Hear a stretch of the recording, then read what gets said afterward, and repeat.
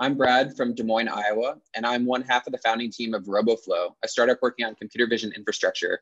My co-founder, Joseph, will be joining us in the Q&A, but I'll get started. So you may have heard of computer vision in the context of some of the innovations that it's enabling, like self-driving cars or early stage cancer detection. But the use cases for computer vision actually go far beyond that. In fact, we believe that computer vision is a foundational technology, much like the internet, in that it's going to transform nearly every industry. Unfortunately, it's such early days, there's just not that much infrastructure built up around it yet.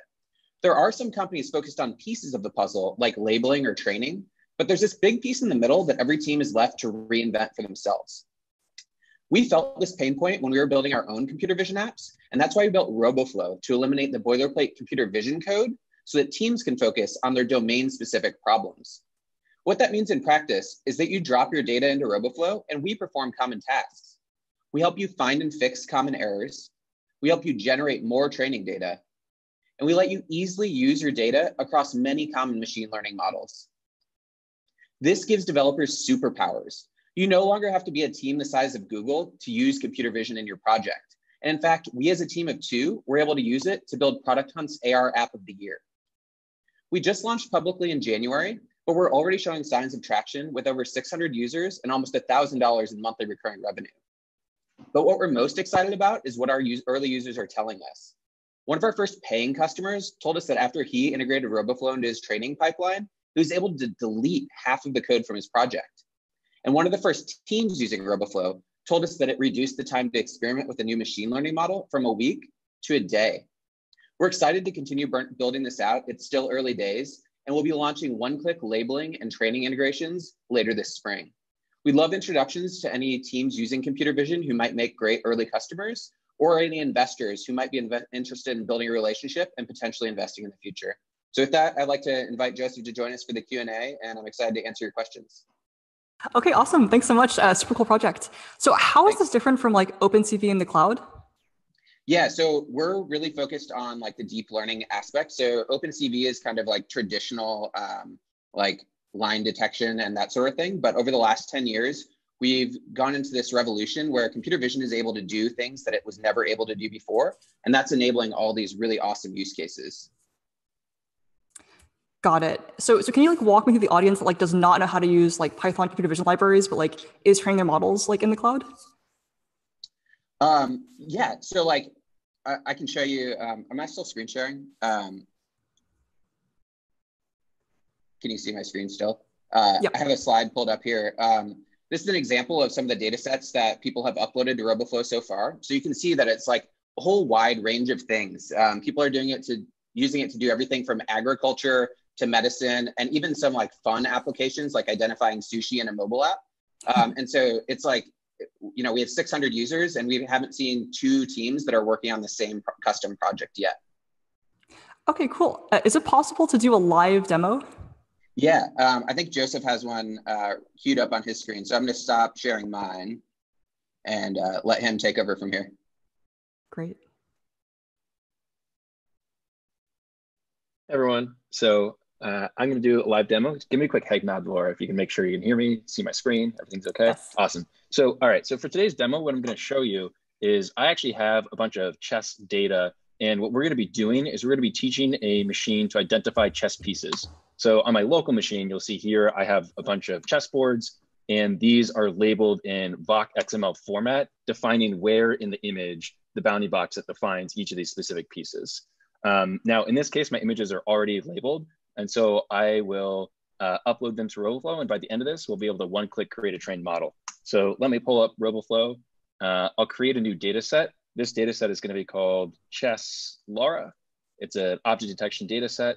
My annotation class, we're finding pieces, so I'll call that pieces. Now, the next thing that Roboflow will do for me is perform sorts of common checks that I need to perform on any of my given annotations. So for example, if I drop my images and annotations directly into Roboflow, it processes and does some things like, hey, heads up, you might have some errors that you weren't aware of with your annotations. And this is a common problem. Labelers don't have 100% accuracy. There's some things that you can rule-based check. So just curious, as we walk through this, like which are the features that you could not live without? Like if you had to reduce the product down to one feature, which would you keep? Yeah, one of the biggest things we've seen our users find a ton of value in is a dataset health check of being able to identify common errors and problems that they're seeing in their images and in their annotations.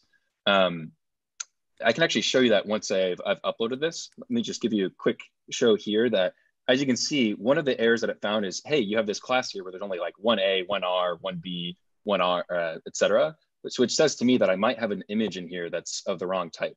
So actually, if I look, I say, oh, I have a Boggle image here in my chess data set. So I'm gonna nuke that. Then I also see that I have some images that aren't labeled. And for the purposes of building a trained model, I only want labeled images in this data set. Now, once I upload, I'm prompted to be able to follow best practice, like creating a train test split. And so now that this is uploaded, let me show you the killer features that we've seen users really take to. One of those is the ability for checking the health of any given data set. So commonly enterprises will have images that are not of high enough quality, and they'll either send those to be labeled, and then they'll get images back that weren't even useful for the problem they were working on, or perhaps it's informing the types of decisions of pre-processing and augmentation techniques that the data scientists or computer vision or developer teams are aware of. So in this example, I mean, I only had 20 images, but I had no null examples. I didn't have any missing annotations. I have 267 annotations, about 13 on average per image. My average image size is 3 megabytes. I can see here the class balance. Now, in this given data set, my images are all the same size, so it just looks like this black box because they're all laid on top of each other. But in an example where I have images of varying sizes, like here, you can see that we demonstrate to you the size and various different dimensions you see, which informs resize decisions in pre-processing. We have an annotation heat map, and we actually use this annotation heat map for this specific problem to realize that white queen, for example, was dramatically underrepresented and not moved enough in this given data set. The other thing that I quickly want to show is I can generate more training data with Roboflow. We had a large steel company use just 8 images to generate an entirely new data set of 300 images and create a 95% accurate bounding box detector for a specific problem that they had that improved their steel production processes. And the way they did that was they said, okay, for my problem, it might make sense to have random rotation, brightness, and 90-degree rotations. And then I can, create anywhere from 0 to 5. I'll just do 2, so I'll have 40 images created. I can give this specific version a name, but I'll just go ahead and generate it. Okay, cool. Just a flag, I think we might be coming up on time, so just wanted to throw one last question out there, which is, I think it's really hard in some cases to build like a useful product in this space that's like both targeted enough to hit like the few users that will benefit from it, but also not so general that like it just feels to be useful for anyone. So I'm just curious, kind of like as you grapple with that quandary, what's like the perfect final version of this that you would kind of like summarize in one sentence, so to speak? It's been interesting. So we thought our customer was going to be like these data science teams that were already working on computer vision, but we found that our sweet spot is really technical product teams that are good at like building projects, but don't necessarily have computer vision expertise. And we think as this moves from like a research and development, like research thing to a product thing, that those are the teams that are going to find the most value, because like these are tools that they would otherwise have to build for themselves rather than spending time on their actual project that they want to be working on. So it's really those product teams that we've found like really early success with that have found it super useful. So okay, computer vision in 3 clicks. Custom computer vision in 3 clicks. Yeah, awesome.